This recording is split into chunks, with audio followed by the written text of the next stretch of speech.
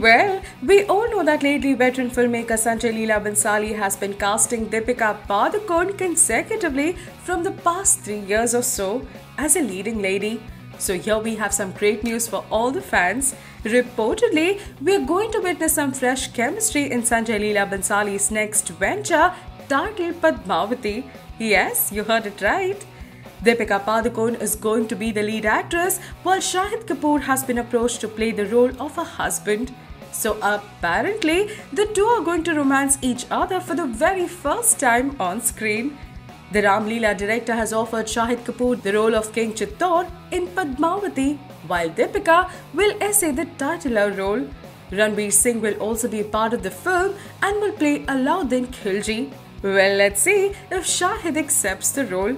And if he does, then it would be his first period drama and biopic of his career.